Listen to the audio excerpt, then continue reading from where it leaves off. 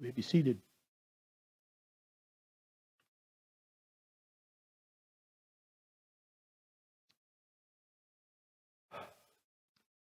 In the name of God the Father, God the Son, and God the Holy Spirit. Amen. As you know, Pastor Rich and his son Andy are on a pilgrimage. They're hiking the Camino de Santiago de Compostela. Camino is the Spanish word for road. Santiago is the Spanish name for St. James the Greater. And Compostela is a town in the Spanish province of Galicia in northwestern Spain. The Camino is a pilgrimage route shown in bold red on this map, which runs westward from Pamplona in northeastern Spain to Compostela in the northwest. But the route is fed by an extensive network of roads throughout Europe. The destination is the gravesite of St. James. Now, there's a story behind all this, and it begins with this morning's text, Matthew 4:18 through 22. And before I read it, I want to make sure, there we go, there's the video. Thank you, sorry.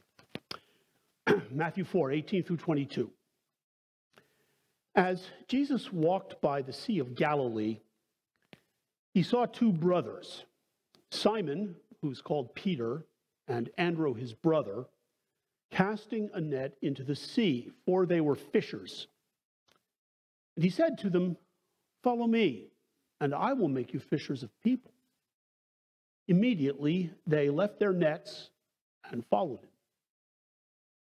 As he went from there, he saw two other brothers, James, son of Zebedee, and his brother John, in the boat with their father Zebedee, mending their nets, and he called them. Immediately they left the boat and their father and followed him. We learn here that James, son of Zebedee, was one of Jesus' first four disciples. Sometime after Jesus' resurrection, James traveled to Spain to preach the gospel. But in the year 44 AD, he returned to Jerusalem, where he was arrested by Herod Agrippa and executed. James thus became one of the earliest Christian martyrs. His earthly remains were returned to Spain for burial, and eventually he was named the patron saint of that country. During the Middle Ages, Christians from all over Europe began making pilgrimages to James's grave. Eventually, his bones were placed in a golden reliquary and are now displayed behind strong iron bars in the Compostela Cathedral. This is the last stop and the high point of the Camino. Now, a pilgrimage, whether to Compostela in Spain, or Canterbury in England, or Jerusalem in the Holy Land, or any other holy place, is said to have great spiritual benefit to the pilgrim. Why? Because the pilgrimage symbolizes the Christian life, and the destination is where you encounter the holy. The earliest Christian term for the Christian faith itself was the hodos, the way, the road, or in Spanish, the camino. Pilgrims must trust in the providence of God because many aspects of their journey are beyond their control. Will the weather be cold and rainy or hot and muggy? Will I find food and water and shelter along the way? Will my fellow pilgrims be friendly or all too friendly? Will I suffer blisters or bed bugs or heat stroke? Can I shoulder the weight of my backpack over the long miles? How will I relieve the boredom? Such worrisome questions have obvious parallels in ordinary life. But the pilgrimage raises these questions with great immediacy and urgency. And you learn on pilgrimage, as you are supposed to learn in the long haul of the Christian life, to depend on God to see you through whatever the answers to these worrisome questions might be. Some months ago, it occurred to me that it might be meaningful for us as a congregation and for Pastor Rich himself if we journeyed with him in spirit by studying some of the great journey stories from the Bible. Let me give you a quick outline of this 5-week series. Today, we will look at the journey of Abraham, or Abram as he was originally known, from Ur of the Chaldeans to a new home that God had promised him in the land of Canaan. Next week, we will study Moses' great confrontation with the Pharaoh of Egypt and the subsequent exodus of the Hebrew slaves through the Red Sea into the wilderness of Sinai. On September 18, we will look at the story of the prophet Jonah, who was sent by God on a mission to Nineveh, the capital of the Assyrian Empire, but fled in fear in the opposite direction until he got turned around again thanks to some worried sailors and an obliging whale. On September 25th, we will follow St. Paul on his second missionary journey, focusing on the decisive moment in that journey when, uncertain of his next move, he saw a vision of a Macedonian man inviting him to carry the gospel from Asia into Europe. Finally, on October 2nd, we will hike with Jesus from the Sea of Galilee to an ancient pagan sanctuary near the town of Caesarea Philippi, and learn why it was there, of all places, that he first told his disciples who he was and what he had come to do and how they were supposed to follow him. These sermons will sound a lot like lectures. Short lectures. Not more than a couple hours. I'll be giving you a lot of background information about the stories and characters and showing you various maps and pictures. But I also want them to be spiritually formative for you, not just academically informative. So I'll be emphasizing what I think each story tells us about our own pilgrimage of faith. From Abraham, we will learn what it means to trust God's provision for the journey. From Moses, we will learn about displaying courage in the face of obstacles and opposition. From Jonah, we will learn why mercy to one's enemies is so necessary. From Paul, we will learn what it means to live in hope when we don't know our way. And from Jesus, we will learn about the cost to ourselves of following the pilgrim road. So that's our plan. We begin our 5-week journey with the story of the call of Abram, as found in Genesis 11:27 through 12:9. Now these are the descendants of Terah. Terah was the father of Abram, Nahor, and Haran was the father of Lot. Haran died before his father Terah in the land of his birth, in Ur of the Chaldeans. Abram and Nahor took wives. The name of Abram's wife was Sarai, and the name of Nahor's wife was Milcah. She was the daughter of Haran, the father of Milcah and Iscah. Now Sarai was barren. She had no child. Terah took his son Abram and his grandson Lot, son of Haran, and his daughter-in-law Sarai, his son Abram's wife, and they went out together from Ur of the Chaldeans to go into the land of Canaan. But when they came to Haran, they settled there. The days of Terah were 205 years, and Terah died in Haran. Now the Lord said to Abram, "Go from your country and your kindred and your father's house to the land that I will show you. I will make of you a great nation, and I will bless you and make your name great, so that you will be a blessing.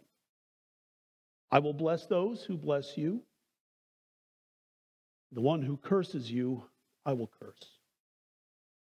And in you all the families of the earth shall be blessed."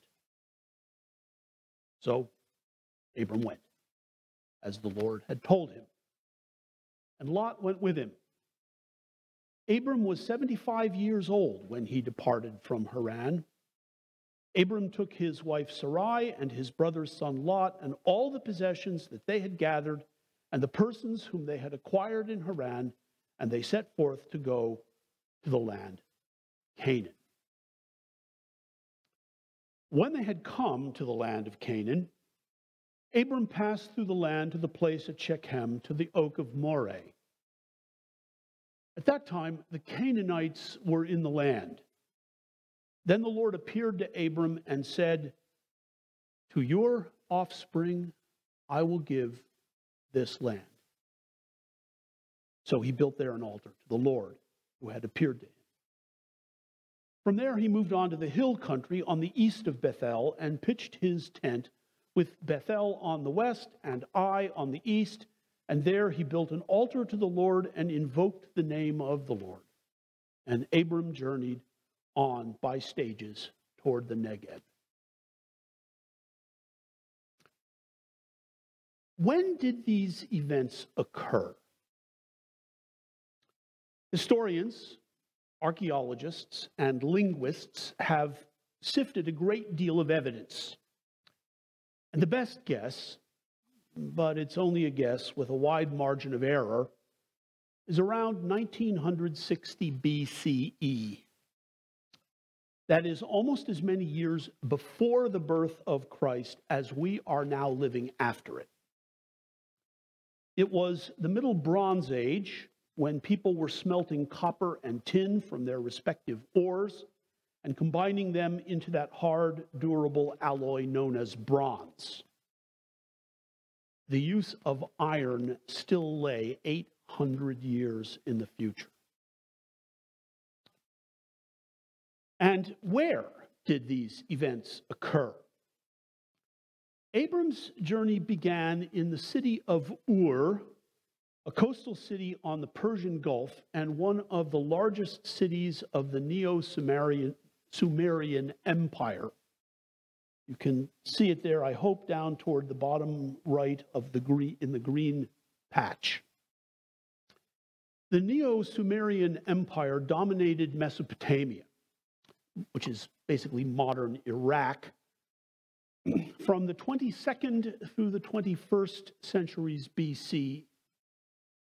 At its height, it controlled all the green areas on this map, and its sphere of influence extended into Syria, as shown in the light green areas on the upper left. But around the year 2000 BC, the Sumerians were invaded from the east by the Elamites, and they lived down in the lower right-hand corner of that map. And they were steadily infiltrated, though not necessarily always violently invaded, but from the northwest by a group of peoples known as the Amorites, a very diverse group of people who spoke various West Semitic languages, one of which was an early form of Hebrew.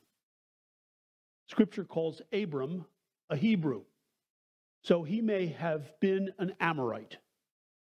At any rate, he and his family left Ur, where they had settled perhaps a generation or two earlier, then traveled 600 miles northwest up the Euphrates River to a town called Haran in Syria, which would be located again in that light green area there on that map. Were they traveling to escape all the political turmoil in Mesopotamia, which archaeology has revealed? Or were they called by God, as the Bible says? Maybe both. Abram and Sarai stayed in Haran in Syria for some years until they reached their 70s. And they seem to have prospered there. So why leave? Well, because God's plan was to get them to the land of Canaan on the shores of the Mediterranean Sea, about 450 miles southwest of Haran, as shown on this map. For it was during their stay in Haran that God called them onward. Go from your country and your kindred and your father's house to the land that I will show you. I will make of you a great nation, and I will bless you and make your name great, so that you will be a blessing. I will bless those who bless you, and the one who curses you I will curse. And in you all the families of the earth shall be blessed. This call turns out to be the cornerstone of biblical faith. 3 points stand out. First, God speaks directly and personally to Abram. In the context of ancient religion, especially ancient Mesopotamian religion, this is astonishing. The gods of ancient Mesopotamia, and there were dozens, perhaps hundreds of them, were identified either with natural phenomena, such as the sky, the earth, the oceans, the rivers, or with political units, such as city-states and regional empires. The gods' business was to assure the fertility of the land and the good order of human society. But the Mesopotamian gods were capricious and often violent beings, as are natural phenomena and as are political units, as we are discovering. And the worship that human beings offered them was meant to curry their favor or calm their rage. What's more, only kings and priests could safely approach them, and then only on special occasions, such as the Great New Year's Festival. Ordinary people, like shepherds and shopkeepers, farmers and craftsmen, had no direct access to their gods. They were supposed to do their jobs, they the people, pay their taxes, obey the laws, attend the public festivals, and otherwise shut up. In contrast to the gods of Mesopotamia, the God of Israel, and there was, of course, only one of him, speaks directly and graciously to the nobodies of society, no less than to kings and priests. And when God speaks, God makes covenant. Not just a time-limited quid pro quo business contract, you do this, I'll do that, but an intimate, permanent, personal relationship. Second, God's covenant with Abram involves promise-making and promise-keeping. And God makes promises on God's part and expects promises on God's people's part. In this particular text, there are 3 of these promises, and they too are astonishing. Promise 1. Abram will take possession of the land of Canaan, a strip of Mediterranean coastline about 400 miles long and 100 miles wide, a place that he's never seen, and which has occupants. Promise 2, Abram will become the father of a great nation. That is, a people with whom God's covenant, begun with Abram, will last forever. Promise 3, this nation will have a special mission to all the other families of the earth. Not a special status above them, but a special responsibility to them. Israel will be a blessing for them. For through Israel, they will come to know Israel's God. The Old Testament is the story of how God fulfilled these 3 promises in the miraculous ups of Israelite history and remained faithful to these promises through the catastrophic downs of Israel's history. The third point that stands out in this text is that these three promises that God has made require Abram to respond. Abram must get up and go to the promised land, and he must trust that God will show him the way and provide for him along the way and provide for him when he gets there. And Abram's twofold response to God's promises is not a one-off, a simple matter of getting his family from one place on the map to another. No. It sets the agenda for the entire biblical story. The descendants of Abram and Sarah will forever be a people on the go. Nor will their journey be merely geographical. It will also be historical. It will be a pilgrimage through space, throughout the world, and through time, across the centuries. God's people will constantly be on the go when they are dwelling safe and secure in their promised land, and when they are toiling as slaves in Egypt, or languishing as exiles in Babylon, or being murdered by the millions in the Nazi death camps. At all times, and in all places, God's people will be a pilgrim people who must trust God to guide their steps and provide for their needs. What's more, their pilgrimage operates at both the national level, for Israel as a people traveling together generation by generation across 4,000 years of history, and at the personal level for each of us, one by one, family by family, living our individual lives in companionship with God. It's a very all-embracing story. Now, all pilgrimages are journeys, but not all journeys are pilgrimages. A pilgrimage is a journey plus. It's not just aimless wandering or a weekend getaway or a fun-filled family vacation. A pilgrimage is an arduous trek which takes you someplace that you know, deep in your heart, you have to reach in order to become the person you are meant to be. I say that again. Pilgrimage is an arduous trek which takes you somewhere that you know deep in your heart you have to reach to become the person you are meant to be. A pilgrimage is a journey with a destination, and a pilgrim is a person with a destiny. That's why, for example, pilgrimages to holy places have always been such a means of grace for Christian people.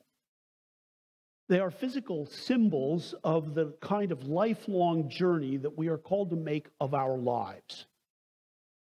The pilgrimage has a definite geographical end point, Compostela or Canterbury or Jerusalem, just as human life has a definite temporal end point, death and whatever comes beyond. And we pilgrims who walk the weary way of human life have a definite spiritual goal, eternal fellowship with God. One of my favorite artists, Albrecht Dürer, has powerfully captured this in his painting, Night, Death, and the Devil. The knight marches bravely forward, undeterred by the very real and immediate dangers all around him. Being on pilgrimage requires trust in God. In fact, the one absolutely necessary thing a pilgrim needs is faith that God will get her there. And the more you think about it, the stranger that seems. Yet the more you think about it, the closer you come to the very heart of biblical faith. Our natural tendency when going on a journey is to make careful preparations and take wise precautions. We study maps and travel brochures, we make reservations in advance, we buy the right gear, we do everything possible to assure our safety and security and comfort. And all this makes good sense. And Abram did the equivalent, for as our text says, Abram took his wife Sarai and his brother's son Lot and all the possessions that they had gathered and the persons whom they had acquired in Haran, and they set forth to go to the land of Canaan. There's no reason a faithful pilgrim shouldn't be a savvy traveler. But a question arises. Do all these measures spring from the illusion that we can anticipate every eventuality and control every situation? And at an even deeper level, do they all spring from the worry that we have to control every situation and anticipate every eventuality because God won't help us along the way? For Abram, the answer was clear. And for us, it should be. Abram had street smarts, and he trusted God's provision. Indeed, he trusted God's provision precisely because he understood the limits of his street smarts. This attitude of trust makes all the difference, both in walking the road and in reaching the destination. It strengthens us when things are in chaos, and it alerts us to life's unexpected and undeserved blessings when they arise. Don't leave home without it. Let me close with a story. Frederick the Great, the King of Prussia from 1740 to 1772, once asked his courtiers for proof of the existence of God. This was the sort of thing you did in the German Enlightenment in the 18th century. Prove the existence of God. Well, all these poor courtiers are racking their brains. How do we prove it? Finally, the court physician raised his hand. Your Majesty, the Jews. It's an excellent answer. For the continued existence of the Jews for over 40 centuries, despite the terrible hardships they have suffered along the way, can only be explained by their unwavering trust in a God who has rescued them wherever they could not protect themselves.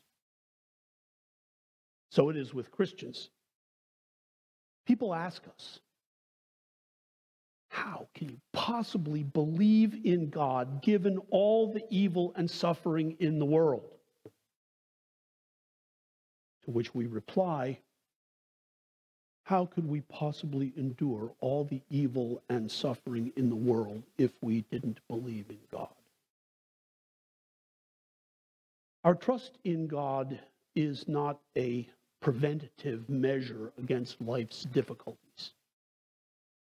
It's a source of power for facing life's difficulties. It's not a lucky rabbit's foot. It's a strong bulwark and a healing balm. It's not a trick for making our journey easy. It's our way of bringing our difficult pilgrimage to a joyful conclusion. Amen.